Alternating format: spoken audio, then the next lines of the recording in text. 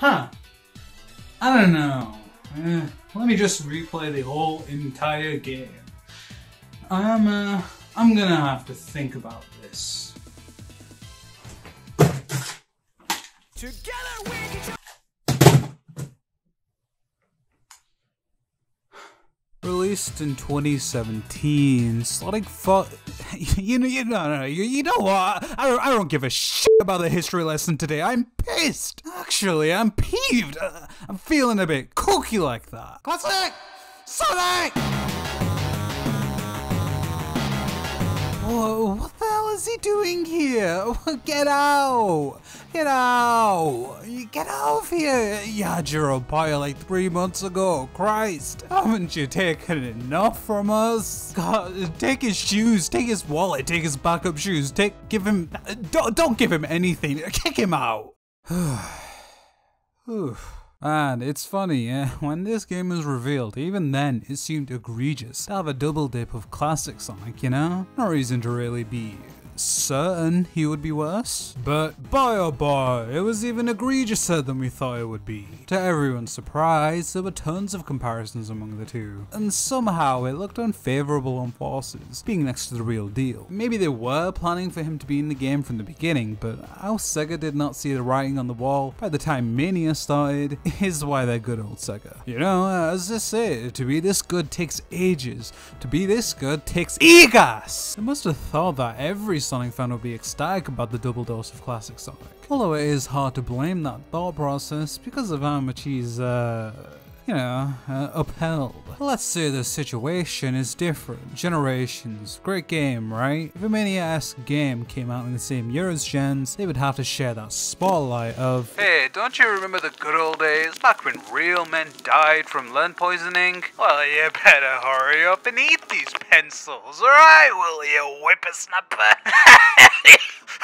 If that happened, Generations would be seen less positively. The wow factor just wouldn't be as present. I mean, yeah, there's the fact that it was amazing and Forces wasn't, but ignore that. All I'm saying is this shit didn't help the game at all. By 2017, the novelty of classic Sonic right next to responsible adult Sonic just wasn't as exciting. Adding on to that, this series generally changes quite a lot with each new 3D entry. So reusing classic Sonic like this felt like a shoehorn, felt like a grab at nostalgia, and didn't feel like much else except an admission of being scared to upset fans. And I wholeheartedly believe the game would have turned out better if he was discarded. I'm saying this as someone who genuinely enjoyed some of classic Sonic's levels in this game. There simply wasn't a good reason for him to be here again. It sucks because scrapping him by whatever point Mania might have started would result in a loss of work, and that's not a good thing for any developer, especially on a tight schedule. But the alternative we got was a game that wasn't done any favors. I really doubt people were vomiting money at Forces exclusively because of classic Sonic. They could and should have just redirected that effort into Gibran the Fox and Sonic the Man. We likely would have ended up with more satisfying level design.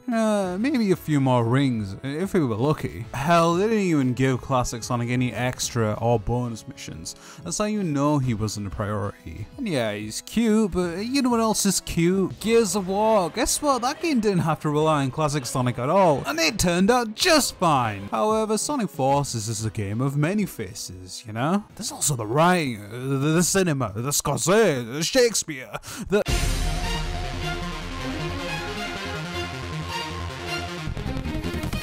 Honestly, stories in games aren't really a big deal, at least to me. It's not something that I look to when playing a game, unless the story is the game, like in some cases. Like in my opinion, The Last of Us' story is kind of just on par with this Skills commercial. And you know what, that really does say a lot about how good The Last of Us' plot is, but that doesn't mean stories can't negatively impact experiences. Although they don't deserve criticism as in the case of Sonic Forces, there is a lot to unpack here. The story opens with Eggman surrounded by tubes. According to Orbot, he means serious business this time. Yeah, no, good point. Slavery is on the lower echelon of shenanigans. This is indeed right before Sonic gets ceremoniously bounced around 50 times, when Tails in his infinite wisdom looks at his stupid orange iPad he's had since 2008 and makes the conclusion that this guy might be kind of a dick, and then he doesn't do anything else. Well, let's not get it twisted. What the hell is this? Sonic is getting his shit kicked in this badly by Infinite? No, wait, sorry, I mean, who could that silhouette be? I sure am interested to find out more about this shadowy figure. Either way, it's hard to believe Sonic could be beaten up by anyone. I mean, he's really being manhandled. Just downright ridiculous. Relative to what Sonic has faced before, it's pretty obvious that he's gonna win this. Come on, I mean, we're not stupid. Like, who's gonna buy this, right? There's zero tension here. It's Sonic the Hedgehog. Obviously he's gonna clutch this. He want. Oh shit. Oh, I'm just playing forces. After this, Eggman takes over the world. Okay, wow. This truly is an upsetting and harrowing moment. Good thing it wasn't presented in a cutscene. That would have stripped all the emotion out of the story. Cause I have to say, this is dark. Maybe a bit too dark for me. Hell, I already want Sonic back. Oh, how I miss his smile, his dental records, the way he— oh, thanks Sega, I appreciate it. Sonic was supposedly murdered when missing for 6 months, left his best friends alone and fighting for their lives in a dark, war-torn world. You know, the usual antics. It's pretty dark, but everyone's reaction to Sonic being alive is kind of underwhelming. Not a single tear, not a sob, everyone is just a little stiff. It's like they were in on the script and just have to pretend like they were completely surprised by this development. The reunion between Sonic and Tails is, I don't know, meh? Like they just kind of touch hands. They don't even fully hug. No way. That's excellent. Ah yes, I am kind of pleased. Everyone truly thought he was dead, but it just comes off as kind of, okay, cool, that's happened. Let's take a look at the next plot point. Now, I don't think Force's overall story is the worst. I can see they have lots of words, the characters interact, you know, it's got a certain mystique to it, but the story and writing will constantly pile up questions in your mind. One of them being, what? Another one of them being, what actually happened to the Chaos Emeralds? Why is it that no one just concusses Infinite with the power of the emeralds? Well, according to Sonic Comic Issue 4, yeah, they don't tell us shit. All we can do is speculate why. It's never brought up for zero reason. Their backs are this hard against the wall, to the point of almost being wiped out, but no one grabs the Dragon Radar? Ah, maybe Smokey the Bear can do it. Let's give that a shot instead. Such a major part of the Sonic lore, completely ignored. And oh god, Sonic endured torture? Oh no, I hope he's in agony. You know, it was mature of Sega to even outright write this into a kid's game. Hell, I'm surprised it even went down this route again. But here it is, Sonic's classic, infamous torture zone, brought back in 3D, and he's unharmed. Why would you do this to me? That's not what a tortured man looks like. God, just give me some blood. You guys killed one child like 2 decades ago. I've been thirsty for blood ever since, but I get nothing. He wasn't whipped, there wasn't any pummeling, wasn't even scratched. This was nothing but a confusing attempt at edginess, and they didn't even really attempt anything. Like, think about it for a second. Eggman wins, traps his middle-aged nemesis in there for 6 months, but do you see anything done to him? No. No hit marks, no roughed up skin or fur or whatever the hell he's made of. Well, he's still wearing his goddamn shoes. And Sonic sure as hell doesn't act like he was just tortured for half a year. Maybe he was mentally and psychologically tortured, but like, they certainly don't say that. Sure, it's one line, yeah, but the point is that they just gloss over it. Either break his nose or don't go down that route in the first place. Sega, you've nurtured far too many lunatics in the past 30 years to go around teasing us like that. Maybe I'm just nitpicky, but I think it says a lot about the game's lack of commitment to its own concept. Not to mention, there's a whole 6-month period where we have to fill in what happens with our own imagination. Really, it's my fault this story sucks ass. Speaking of ass, Shadow the Hedgehog. Alright, hear me out. I'm pretty sure my line of thinking with this is right. I think when writing episode Shadow, Sega might have actually completely forgotten that Shadow doesn't actually enter the story to clear his good name until stage 15. That's well after Sonic is freed, well after the whole war starts. So, going by the way they structure it, Shadow is caught in an illusion while trying to save Omega. He eventually escapes it. Infinite declares that not even Sonic will stand a chance, and shortly after, Shadow finds out out through Rouge that Sonic was defeated by Infinite right at the beginning of the game. So that begs two questions. Where was Shadow for 6 months? At first, I did think he was stuck in Green Hill, but they make it very clear when he escapes that he was pretty much available at the beginning of the story. Oh, and why did the Resistance not realize this thing wasn't Shadow? What's up with that? They were clearly in contact with Rouge,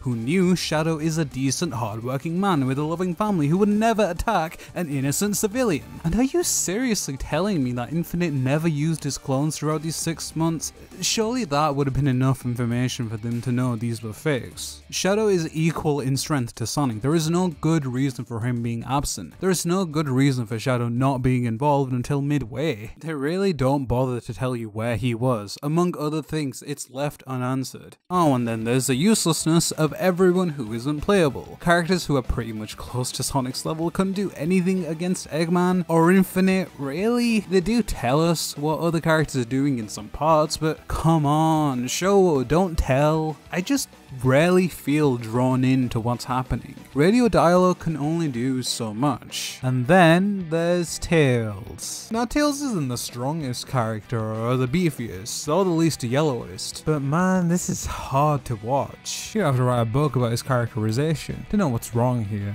I can understand Tails being shaken up after his friend's supposed death, but he was never someone who'd roll over and let himself get attacked. He's not supposed to be powerless. We've seen him step up many times in the franchise, even if you don't want to count playable Tails in the classics. Like we'll take Unleashed for example. Tails is surrounded, so he tries to fly away instead of personally dismantling every creature with his bare knuckles. That's fair, they would likely eat him if he stuck around here. That's just logical. Important thing is, he doesn't bend over, he does something about it and hides. It's just astonishingly bad writing that doesn't acknowledge past Sonic stories and shows Tails to be weak. Now to be fair, I could kick his ass, but in SA1 he did beat Chaos. You know, the one with what? I think. Yeah, no, he beat that one, yeah. This really shouldn't be that hard for him. It's not even to mention that he has no reason to assume Sonic could help him. For all this idiot knows, Sonic is dead. It just feels like a sloppy excuse to introduce classic Sonic into the fold. They really could have introduced classic into the story in so many other ways that would have avoided this really bad moment. But okay, Sonic Forces, you do your own thing. And you can't forget how everyone liked to act as if the Avatar is an innocent rookie with little power. You have to be kidding. You just spent an hour destroying and obliterating facilities. Normal rookies don't do this. You sure about this? The kid was shaking like a leaf the whole time we were at the death edge. What fucking leaves have you been watching, Vector? It's stupid. This rookie has balls of steel, as evidenced by his immense power. Why the hell are you scared? You're proving that point. Did you not just spend 5 minutes destroying about 100 of these? Yeah, you did. I don't get it. Gibran the Fox is clearly strong enough to partner with Sonic even. How many other recruits are like me? I'm special! Me! Sonic is my best friend! What does calling me a rookie add to the story, Knuckles, huh? Motherfucker. What did you even do the whole game? Alright, Knuckles led many fathers and sons to their deaths. What a rookie. Well, whatever. I guess there are more important things to bitch about. Like how the Phantom clones are as strong as the actual characters, meaning a Zavok clone's power is supposedly equal to his power in Lost World, and Shadow is as strong as Shadow himself. But if that's true, you really expect me to believe the average Chaos clone could just be killed in one hit? Unless there is something I'm missing here. If it's just meant to be the first form of Chaos, well, even he wasn't that weak in the original game. And the same goes for the Shadow clone, he just gets decked once and immediately goes down. That doesn't add up. You'd think they're like grunts, but then there's also the Metal Sonic and Zavok bosses who take multiple hits before they go down, and clearly demonstrate clones can have lots of power. And on top of that, the same clones don't seem half as strong as those two boss boss battles in this little final battle. Like, look at Shadow, he's really effective at getting rid of them. If these clones were really that strong, I don't think anyone in the Resistance would stand a chance at all, Sonic included. In fact, he didn't stand a chance. But then that all goes down the drain, because if they did stick by what they write, there'd be no way for the good guys to win.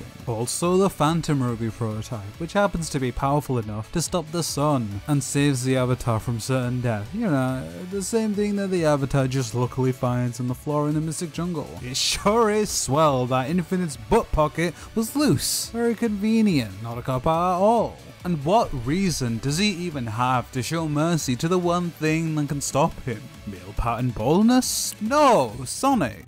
There is no reason besides Sonic's life being a little important to the franchise. I get that Infinite's character is supposed to be cocky, but does being a cock have to equal being a moron, being a fool, being a jester? Perchance? No. He then proceeds to spare the one person who's resisted his illusions. Like, this must have been the first time his magic tricks didn't work. The first time his power is ineffective, but it's okay, I'll let him go. The end is inevitable. The custom character definitely won't make the end inevitable. When the end does come, they don't even wrap up what happened to the two villains. Meanwhile, all of these guys just stand there and watch, as Gibran the Capybara is there to defeat the ultimate threat. And Infinite just stops caring. I don't blame him. But my biggest problem is how the Avatar's role in the story completely minimizes every other character's potential impact and makes them seem weak. Obviously, you want a custom player character to feel strong, empowered, like their decisions matter. That's part of the appeal. But in a franchise like Sonic, where there's already a world of strong characters and established canon, you have to do it in a way that doesn't just dismiss all of that. Like, who wants to believe the custom character is stronger than Shadow, Knuckles, Rouge? He's supposedly the only one who can do all this? Even I hate his guts, and he's supposed to be me. I know why it's hammed up this way. Gameplay wise, it's empowering, and most younger fans obviously don't care about the specifics, but a good way to avoid making the OC look so much more useful would have been to have more threats involved in the story and actually showcase other characters, you know, doing something. It would have also made the game seem like more of a wide-scale war, but what's done is done, and what's here is something very frustrating, something that just lacked cohesion. It's hard to truly have stakes in this type of franchise. They won't just brutally kill off Vector with a massive paper cut to his elongated snout. You know, Sonic won't just snap one day and become the origami killer. The mainline games will always have a level of predictability in their stories. Even the best stories do. But why even bother to attempt this type of stories if you won't stick to your guns, if you won't give every small detail the attention it deserves? There's Sonic the Hedgehog. There's lots of critics and casuals that won't care about that stuff, but you don't have to choose one or the other. Multiple Sonic games have proved this, and even the comics prove this. Although if you have grown up or will grow up with this game, I get why you'd love it. It has its moments, and when you want overthinking every detail, I can see why someone would like the story. But it's even more disappointing when you consider the genuinely strong building blocks that make up the game's concept. Everyone was pretty excited at a plot where Eggman would get his empire, with a major focus being on how Sonic could even lose, how exactly Eggman would have gained such a stronghold on the world. I do think some of the execution was good, but it is overshadowed by everything else. You could say they didn't really control themselves very well when writing the story. You could say they really didn't control themselves very well when writing the story. You could say they really didn't control themselves very well when writing the story. You could say... First of all, the baby boomer. Oh boy, they sure did outdo themselves. Hoo-wee. These classic controls are so smooth, they're like butter if butter wasn't actually butter but a controller connected to a machine playing a classic Sonic level on the game Sonic Forces, released in 2017 November. Come on guys, butter isn't supposed to feel like this. I just don't get it. You made Generations like 6 years ago, and okay, it wasn't the same people exactly, but it's not like Sega doesn't have access to that game and its files. Hell, I know for damn sure you people are familiar with the classics. You re-release one every international national holiday. So making him control like this really was a choice that they stuck with, an intentional decision that they were really fine with that got through playtesting. Air control is just a bit weird, combined with how weightless Sonic feels at times. It makes platforming clunky, but it also screws with the way you need to collect momentum as classic. I don't know what the hell I'm supposed to be feeling when controlling him. There are 20 different emotions going through my fingers when I play this man. He does go from bad to fine when you utilize a drop dash because it picks up the speed for you, and the only thing you need to worry about is timing the jumps and whatnot. But classic Sonic gameplay really should be good with or without a drop dash, or hell, the ultra spin dash. The sheer fact that you can go back to these old games and still have a good time says as much. Hell, the speed in general feels very limited, like you're just not capable of going very fast without these boost pads, which are so fun to collide with all the time. Every time they should fucking put these in my house. I've always wanted to break my neck, it's on my bucket list. I also quite enjoy traveling at a safe, restricted speed and making sure I do not exceed the speed limit. Do not you? Yeah, the wake up call for me to quit speed was the time I played Sonic Unleashed. Man, I woke up to 700 speed tickets. Now, in my defense, I didn't know the bus was bomb free, but it's not just the running speed limit. Rolling down a hill also does not increase your speed at all. It's just that. He was more fun to control in Generations, even with the issues that game did have. So being a new Sonic game with similar mechanics, it naturally should be trying to improve on that. Like look at Peggle 2. I don't have a point, just look at it. And after all, classic Sonic is rooted in how he controls, how his physics work. You can't just put him in a 2D space and decide all you need is the aesthetic.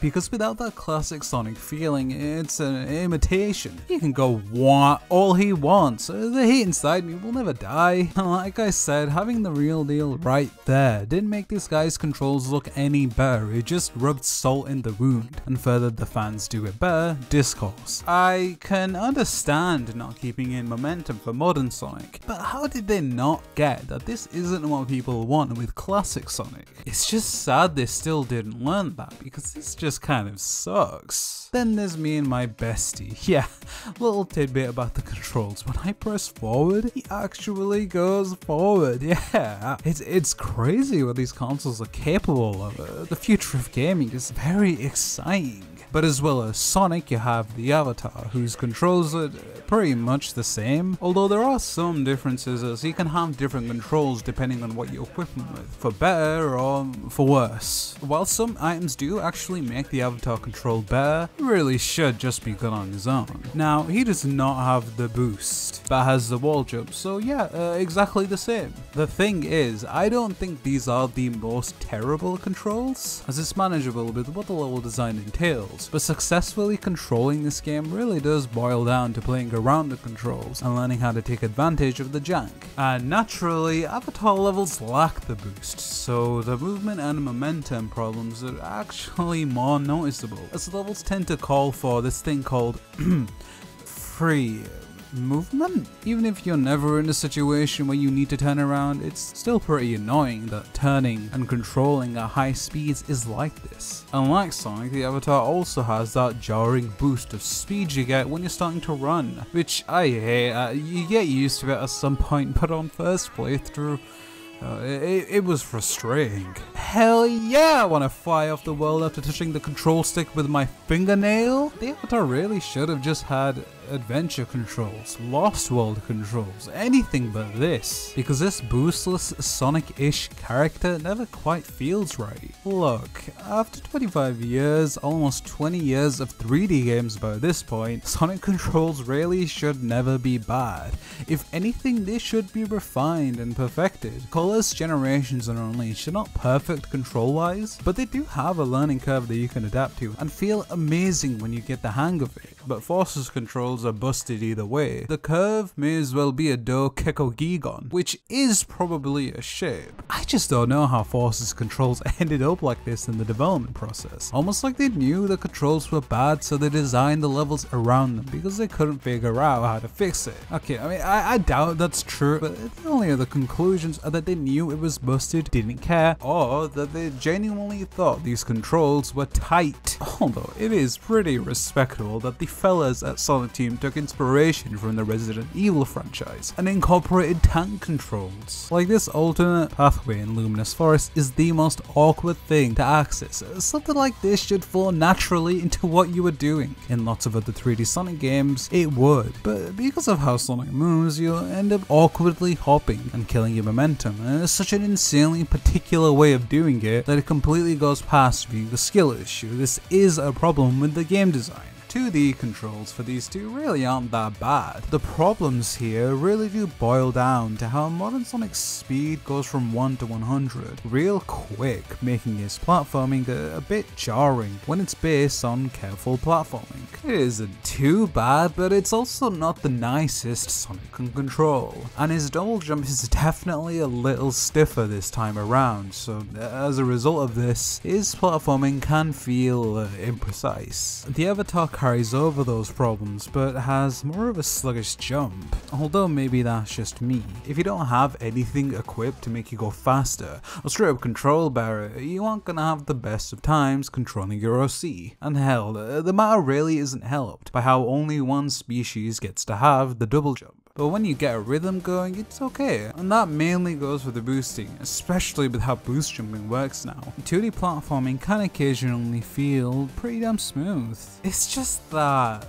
well, how did we go from one of the most expansive movesets Sonic has ever had in a game to this? We didn't have drifting in Lost World, but we had the bounce, the kick, can you not do that, you savage? Why the hell would you take away the drift? Or Sonic's wall jumping? It's baffling to me that they didn't even attempt to add it back in. These curved sections in the Avatar's level where it would be convenient have to be forced and automated upon you because they couldn't add a feature that was in 3 games at this point. And I know for a fact everyone fell off here while clutching the drift button. I was just at a loss at this part, and it was the moment I realized just how disappointing the game was. Just so below what you expect for a modern platformer. I don't really have that many difficulties actually controlling the game with these characters anymore, but that's only because I've now played every inch of this game for a long time. It felt awful at first, but hey, now it's only less awful. It's just funny to me that they were so aware of the bad controls that in the Zavok fight, your controls are straight up different to how it is in a normal level.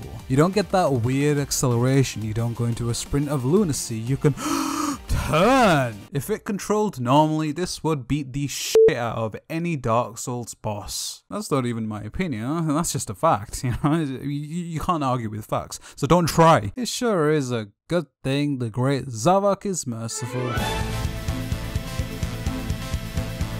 Here we are, the most important part of a Sonic game. Next to the quill length and belly color, it's definitely up there. The game is pretty often flamed for being a straight line, for playing itself. Just a hunch, the flamers may just be onto something here. But I will say, I don't think Forces needed a litany of alternative or branching pathways to be a good 3D Sonic. That would have helped, but I can enjoy the thrill of going fast, even if it is linear. One of the most beloved 3D Sonic levels is pretty much a straight line. Not literally, but no, also literally. There isn't a single alternate pathway in this whole level, or a different route you can take. But that doesn't stop City Escape from being so much fun, from being a highly replayable level. I think the biggest contributor to this game giving many people a sucky feeling is the level length. The various issues with how they do pacing, obstruction, whatever, would be a lot less noticeable if you were,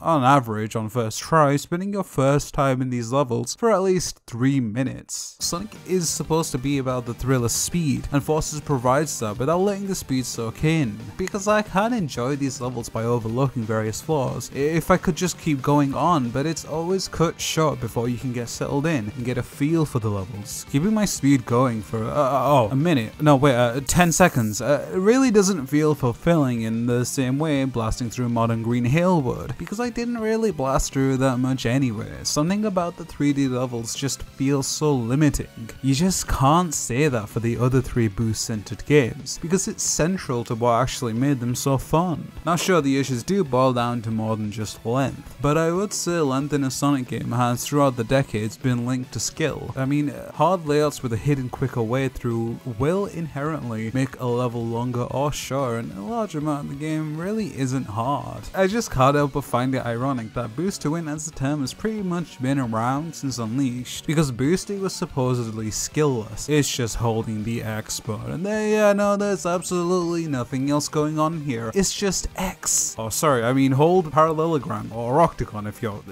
one of those people. The term really only gained some truth when this game came out, so I think I am of the belief that they only created forces despite the entire gaming community. My theories have yet to be proven wrong, so it may as well be true. Anyway, what I'm trying to say is that Sega took half of the bones from the body, but they didn't add the skin, they didn't add the organs, they didn't even add the chompers. How do you forget the chompers? It's like they wanted the player to always be able to go fast and never be forced to go slow, no matter how good or bad at the game you are. They didn't want stuff like this in the way of the player experience, punishing segments that are meant to entice exploration through repeat playthroughs. That's because it does bog down the experience for the unskilled, peasants who don't play Sonic very often. Die-hard fans will be able to approach their generally well-designed and tricky stuff with relative ease, because there's a lot of experience in how to handle it. But it's easy to underestimate how hard Sonic games can be for the average player.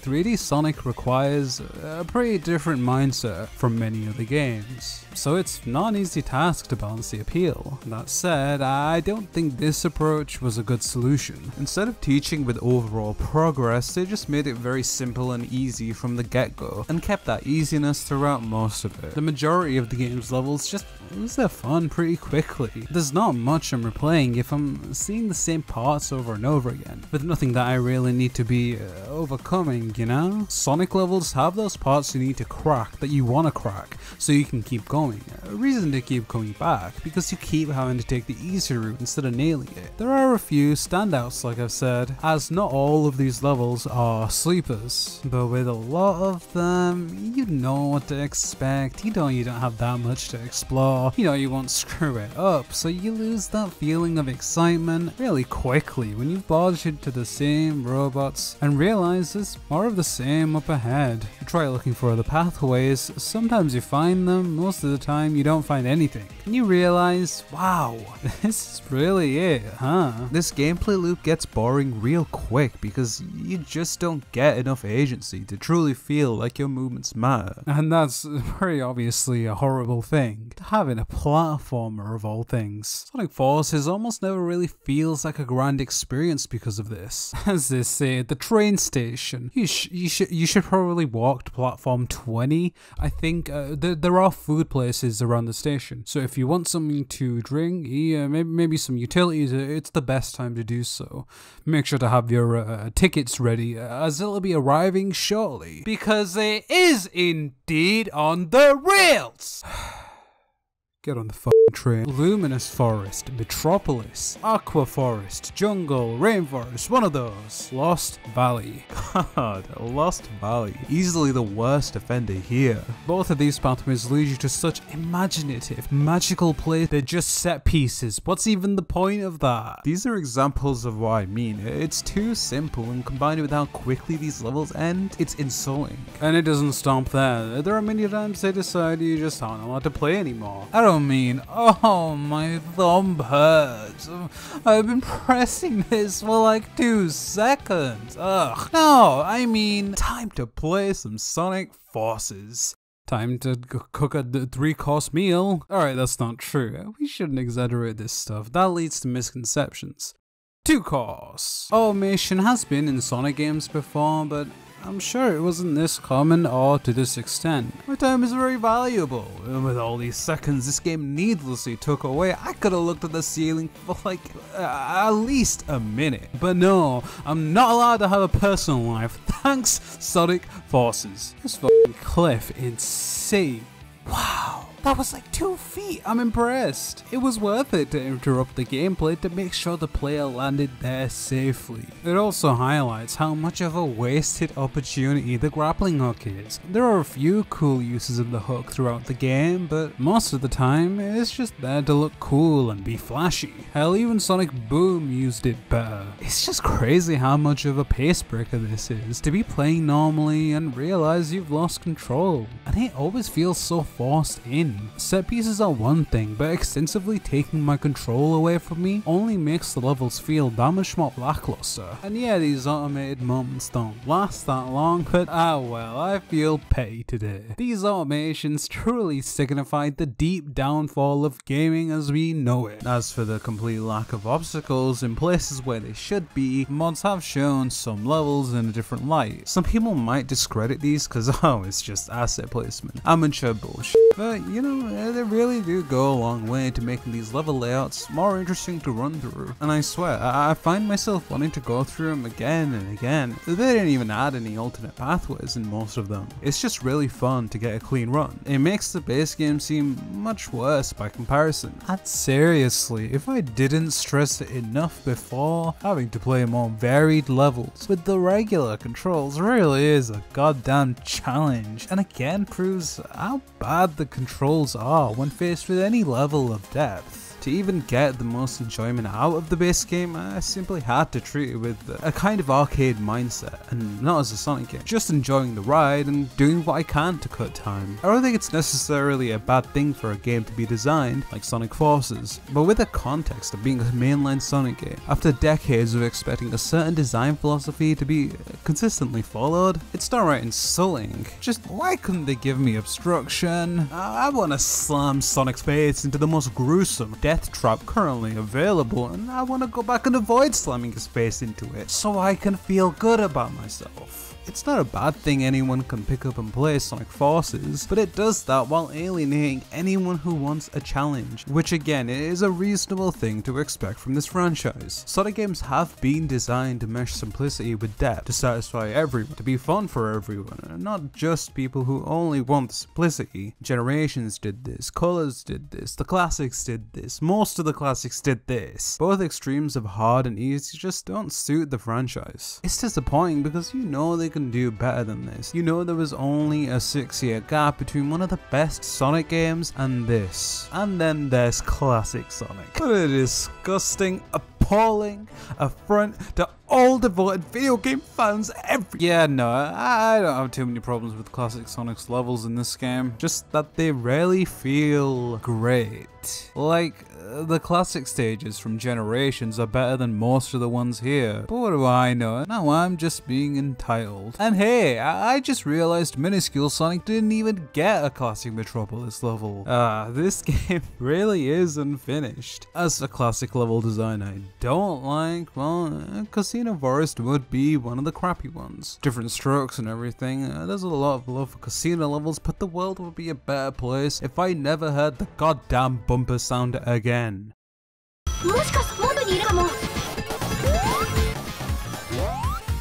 I haven't felt joy in a long time. I just don't care about any of this. It's an empty experience. I don't even know what I'm looking at. It barely feels like an actual level. If anything, it's like a really beautiful, fancy test stage. I don't know, it just exists. It's really annoying to play, but also I just don't give enough of a shit to compose a thesis on what pisses me off about it. It's too much. Isn't it fun to engage with all the enemy, all one of them? And then there's Iron Fortress, which, well, you know, only some of it is demonic, which, come on, that's not too bad of a ratio. Auto-scrollers in Sonic have never been a good idea, because it doesn't matter how good you are, you won't be able to make it go faster. Yeah, we got the vibe that people like Sonic 2.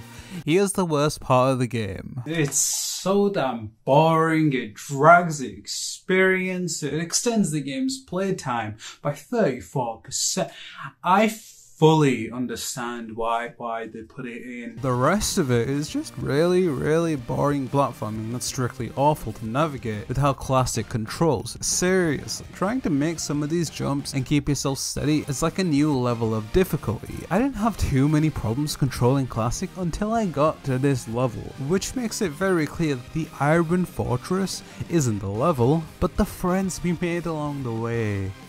And also my desk for taking the abuse. Well, either way, this game's level design as a whole was unbelievably disappointing. But hey, what if I played the exact same stages but with a twist? I'm allowed to put in even less effort. Surely that'd be fun.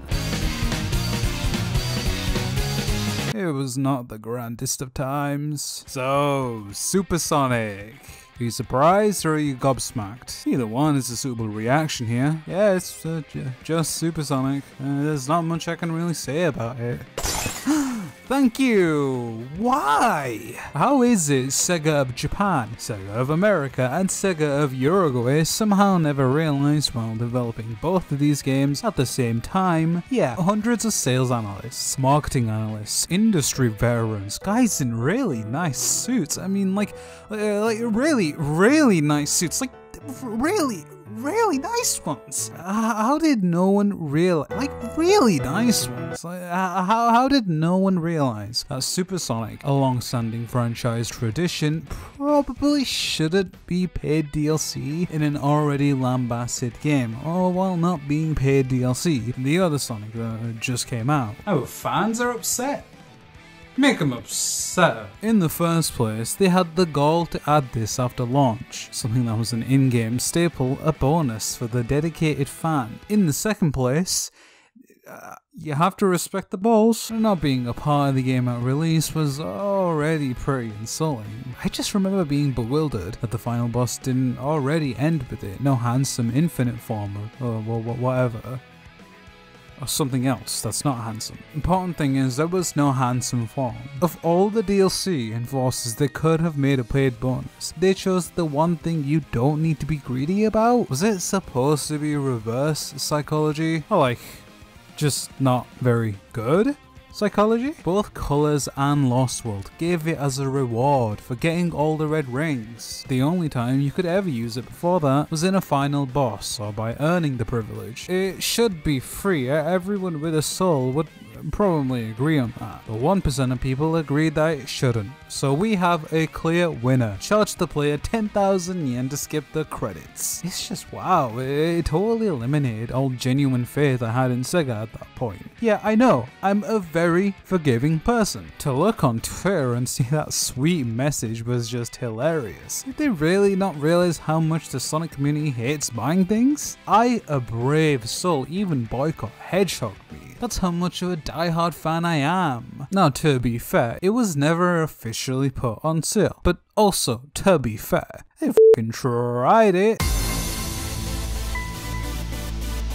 But even with all the things Forces did badly, there were of course smaller things that were aggravating to see. Well, isn't that just great? For example, modern Sonic just straight up doesn't have idle animations. Just none. This man is perfectly content sitting in one place. Speed be damned. And I have to say, I admire that. Because even I don't have idle animations. So really, who am I to talk?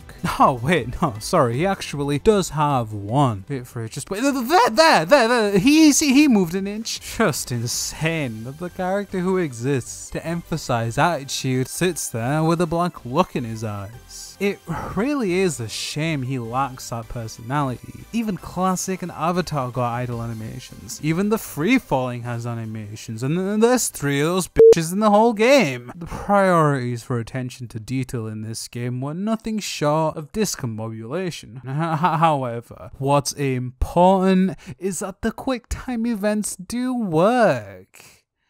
The time events do work. These things were more or less equal to about a fraction of the game's playtime. I think half, and having to do it every time you wanted to replay a level was such a damn drag.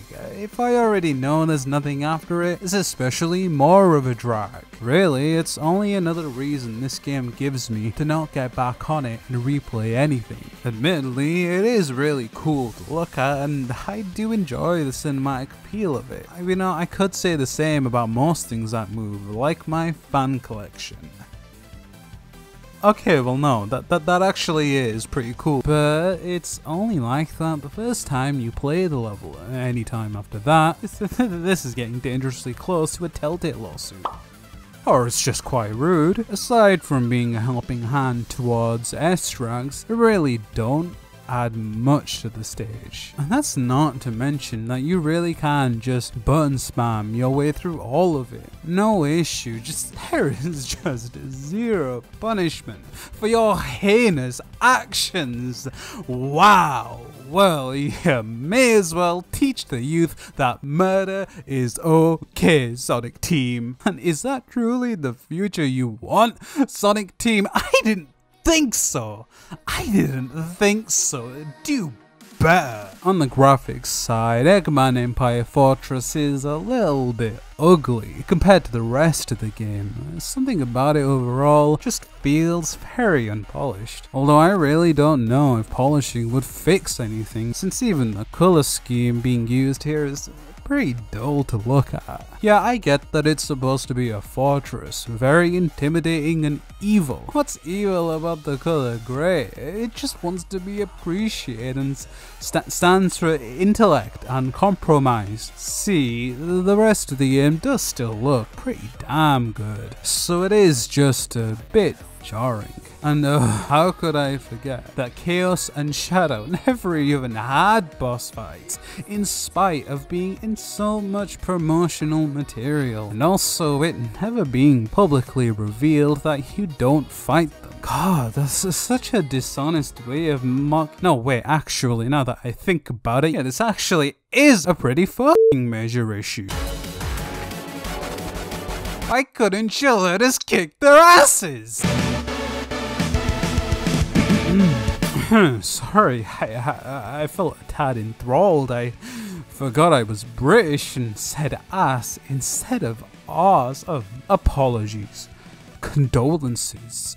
I am sorry. And in Metropolis, Knuckles says that the illusions aren't real, as if that fucking helps anyone. It doesn't even matter if it's real because it's established that the illusions cause pain to people either way. Why did he say that? And like, that's also how Infinite is so powerful in the first place. The commander of the Resistance, not the one in Star Wars, shouldn't know that. In conclusion, Knuckles is a bastard war criminal. This was a super exhausting game to play on release. As a hardcore Sonic fan, I became a softcore Sonic fan and just didn't really care about the franchise for a while. Exhausting because it felt like the game ended up this way for no good reason after years of patience. Seriously, it was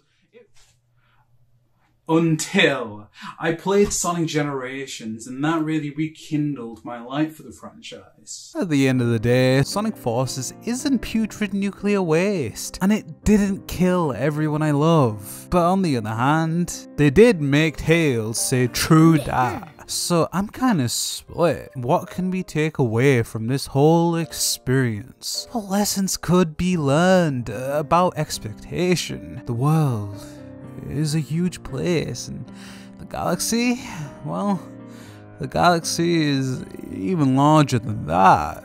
But the world is truthfully very much smaller than even that. But hey, through all of this, at least I made sure to pre-order the cool bonus edition, meaning I got these sick ass posters. I understand if you're jealous. It was worth the pre-order. It was worth the dignity. It was worth the disappointment.